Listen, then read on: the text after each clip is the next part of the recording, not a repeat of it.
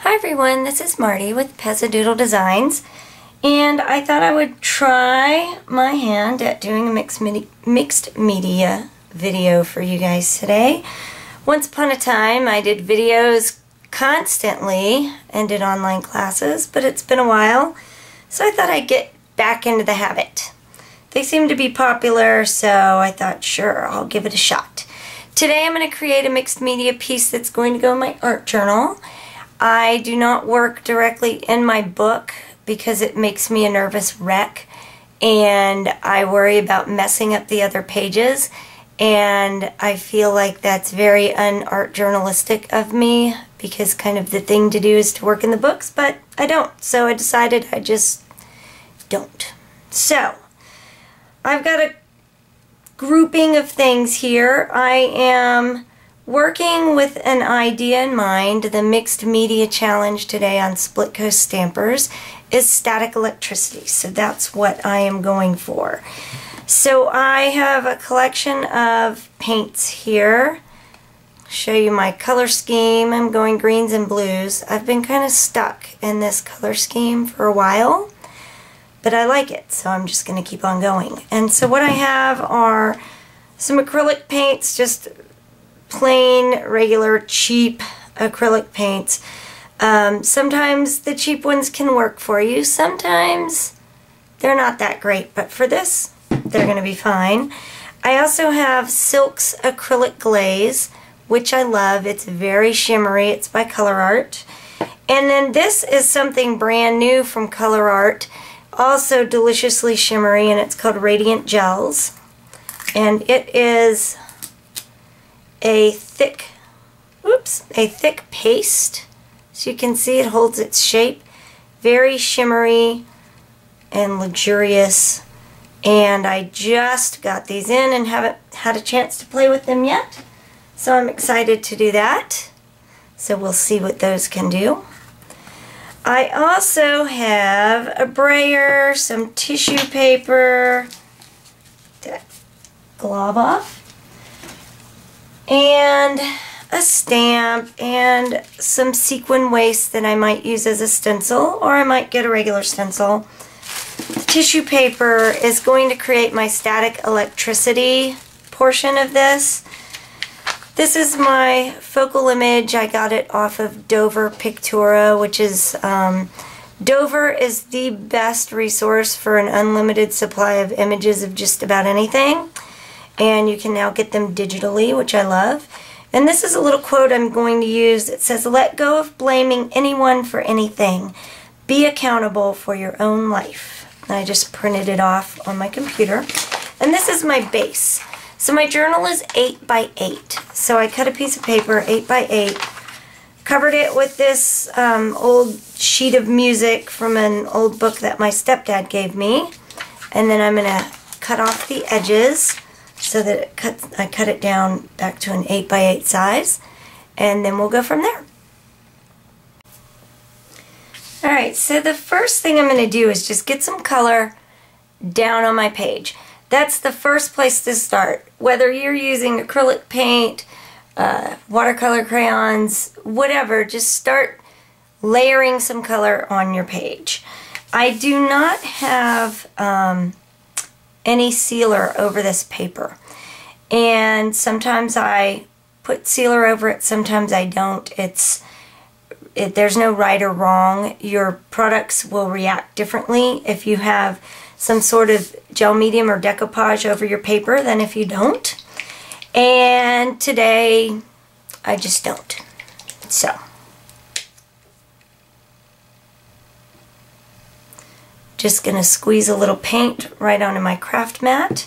If you don't have a craft mat, I highly recommend them.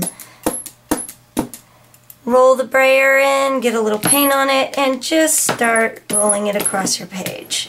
There's no real rhyme or reason as to how I'm putting it on there or where I'm putting it on there. I just want to start getting some color down. Now, an advantage of the cheap acrylic paints is they are really, really see-through. Sometimes that is not what you want. In this case, it's a good thing because then I can still see my music. So, I'm not bothering to clean my brayer in between. You can if you want, but I'm not. So I've got some color down on my page.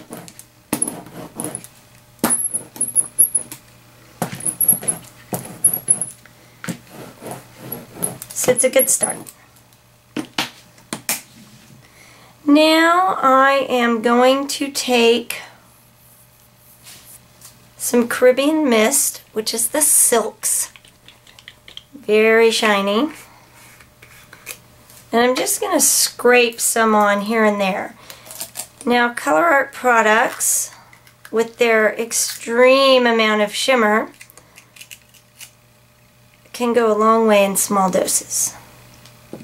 So I usually try to kind of do a little push and pull, a little bit of shimmer, a little bit of flat, a little bit of shimmer. So the acrylic is my flat, and I'm just using an old gift card. Or no, what is it? A Toys R Us card. And dipping it in, it fits nicely in my little pot. And then I'm just scraping some paint here and there. The thicker the paint, the more shimmer you'll see. And again, there's not really any rhyme or reason as to how or where, or just scraping on some color. I'm not sure I've done anything that does not have some shimmer on it. I'm just kind of blingy. But this can work with just plain old paint too, obviously. Okay, we're going to let that dry. And I'm going to add a little bit of texture using my tissue paper next. I've got this decoupage glue. It's by ColourArte. Mod Podge will also work. Gel medium. And I've got these bits of tissue paper that I've crumpled up. So I've just got some Mod Podge on my fingers, or some decoupage glue on my fingers. And I want the tissue to have these wrinkles in it, because that is going to provide my textural static electricity sort of a look.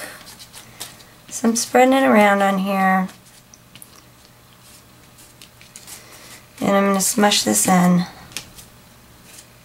Make sure it's glued down really well with all of its glorious wrinkles.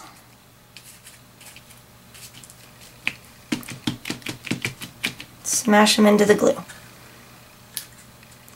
Not covering the whole page, just spots here and there.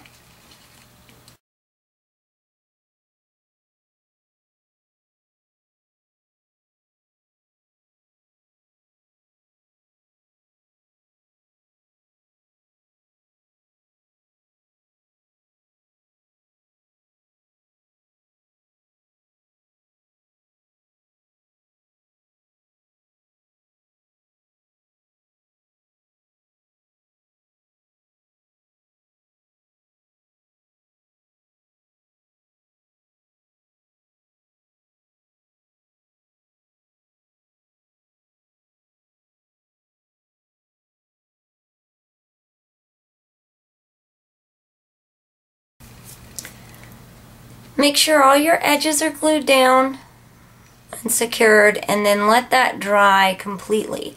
Now, I wouldn't recommend necessarily using a heat gun on this part, because I don't know if it would make it bubble up.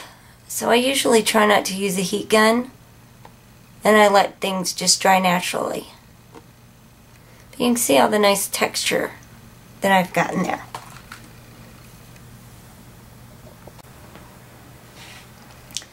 Okay, so I'm all dry. Your paper may warp a little. Don't worry about it. Just adds to the look. Now I want to add another little something, another layer to my background. So I have this background stamp and this archival ink. This is potting soil. And I like archival ink because then if I do other layers of stuff on top of that, the archival ink is not going to run and bleed like dye ink because dye ink is water-based. So I've put ink not on the whole stamp, and I'm going to rub some of it off in spots and kind of lighten it up just to give it a little bit of a worn look, and stamp it on in a few spots. Not covering the whole page, again, just adding a bit here and there. And the more layers you have, the more interesting your overall page will be. Now, one of the things that I decided as I was looking at this is the areas where my tissue paper is, it's a little whiter than I want it to be. I want to add a little bit more color back in. The nice thing about working with the ColourArte line of products, you'll remember I used the silks and I kind of smudged it on here and there with the little Toys R Us gift card. And I used a color called Caribbean Mist. I want to add a little more, but I'm going to use a spray. I think I'm just going to spray it in a few spots. So I have Caribbean Mist again, and this product is called Primary Elements.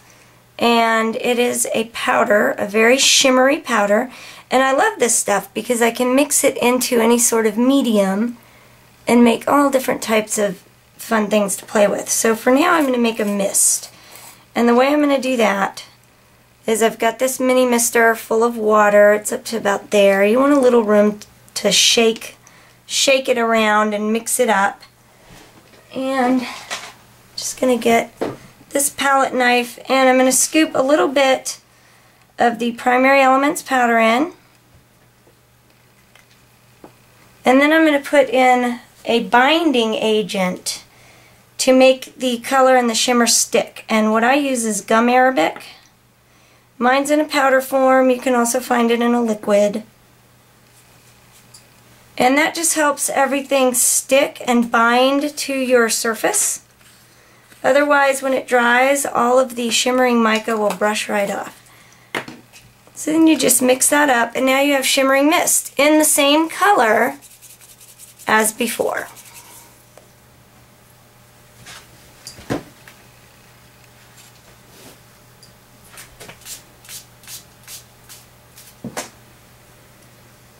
So I'm just going to spray it on and give my tissue paper a little more color. And again, I'm going to let that dry. And like I said, I used that archival ink.